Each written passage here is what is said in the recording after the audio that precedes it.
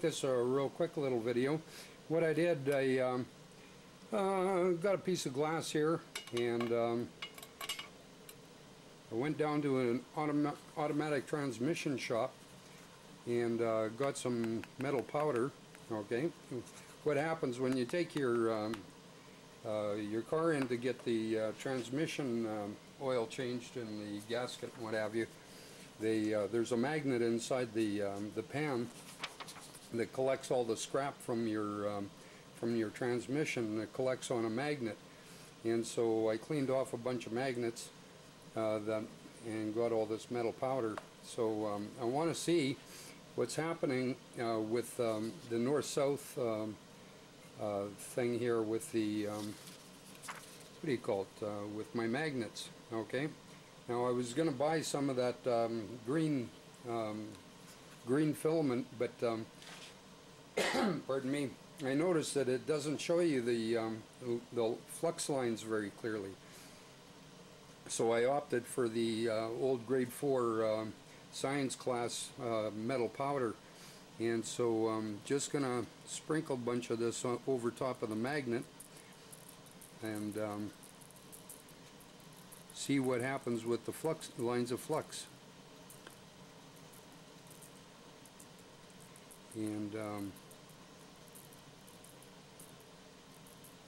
if I sprinkle it carefully enough, it'll automatically jump into its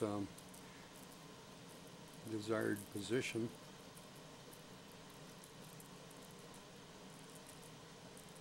Now you got to remember there's a north pole in the center and 2 south poles, and that's what I'm trying to look at here.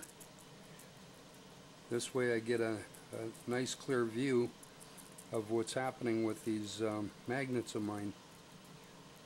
And you might want to try this yourself if you're trying to build a magnet motor and not use that. That green filament is like pretty expensive. A 4x3 sheet of it is only 4 inches by 3 inches. Is I think it was about 26 bucks. This metal powder and a piece of paper and a little piece of glass is a whole lot cheaper. It was pretty much just about, you may as well call it free.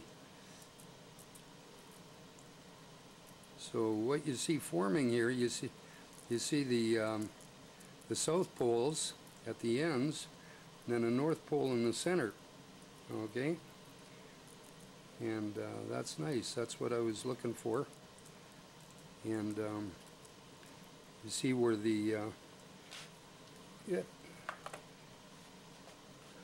where the south is coming around to the north, and again from the north around to the south. And let's just give this a little bit of a twerk. You can see these lines form up even better. There you go. So there's my magnet. Okay, now another thing I want to do, I want to show the same thing but with 2 magnets opposing each other in repulsive. So we'll just turn that off, take the glass away. Yep. Set it here somewhere. And so we'll put that one that way. Grab another one and put that one that way. I don't want to really just wants to roll across the table. There we go. We find a flat spot. Don't want too much repulsion, just enough to demonstrate. Yep. And put the glass back on.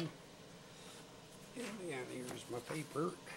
Put it that sideways to the glass, and it should be right in there. So we'll just let that powder happen. There you start seeing where the magnets are.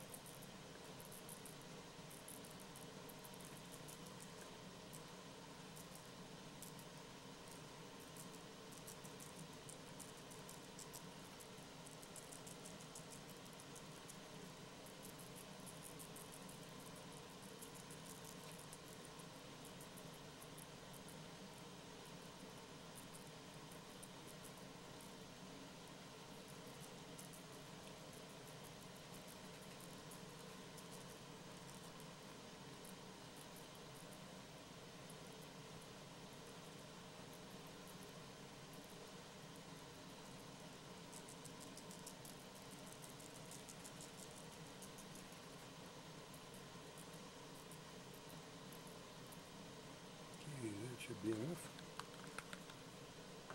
That aside, and we'll just torque it.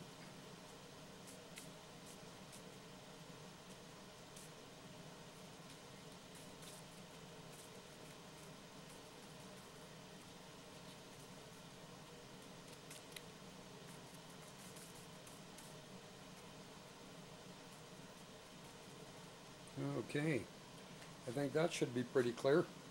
You can see the South Pole coming around to the north, and around to the north, and then from the north around to the south, and then same thing on the other side here.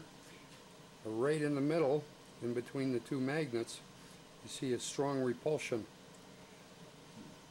and that's critical. That's good. I've been thinking of getting some mu metal tubing to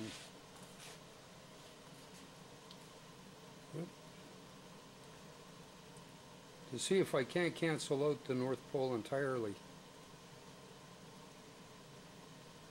That stuff's pretty expensive, unless you own a computer factory and you're building hard drives. So yeah.